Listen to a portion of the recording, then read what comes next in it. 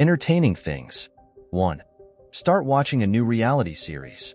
Maybe it's finally time to get into Love Island or Real Housewives. Reality shows are designed to keep you watching, which can be a boon for a bored brain. 2. Watch a classic movie you've never seen. It's time to check out Casablanca at long last. Your parents will surely be pleased. 3. Read a great essay. You don't have to look too far. 4. Search Happy Birthday plus your name on YouTube. It doesn't technically have to be your birthday to enjoy watching a bunch of strangers, okay? 5. Make a playlist of your favorite songs from high school. I bet you haven't heard Eve Six's Inside Out in a long time, have you? What about Jimmy's Chicken Shack's Do Right? 6. Watch as many episodes as you want of your favorite show. Listen, who cares? No one's judging. 7. Start a book you've been meaning to read. It's time to finally check out Swan's Way.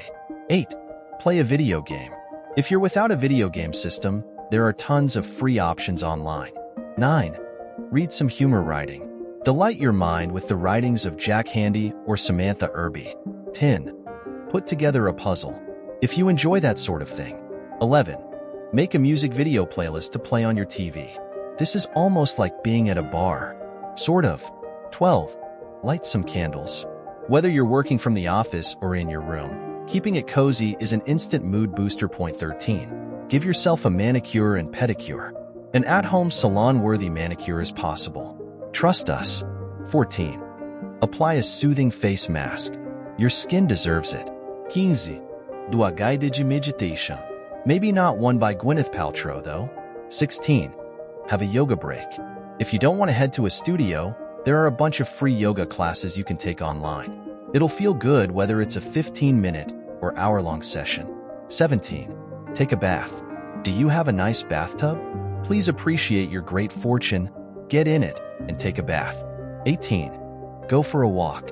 It's still allowed, and it can do wonders for your mindset. 19. Practice deep breathing. I know it might sound as though it won't do much, but slowing down and paying attention to your breath can really change how you feel and instill a sense of calm. 20. Lie down, close your eyes, and listen to a podcast. Even if you don't like podcasts, I bet this sounds pretty relaxing. Find an episode that sounds interesting, lie down, and listen. 21. Cuddle with your pet. It's good for you and your fur baby.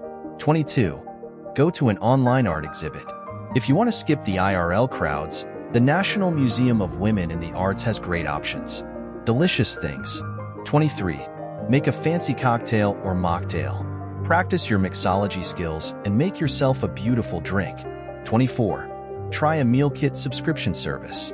Skip the grocery shopping and soothe your decision fatigue with a box of pre-portioned ingredients and hard-to-mess-up instructions. 25. Bake bread. Just give in. Sourdough starter is here to stay. 26.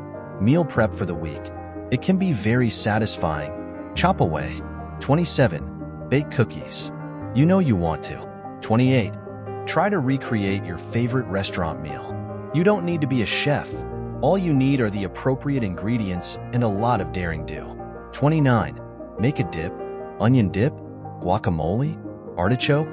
The nice thing about making a dip for yourself is you end up with a lot of dip. All for you. 30. Plan your breakfast for tomorrow. Maybe some overnight oats?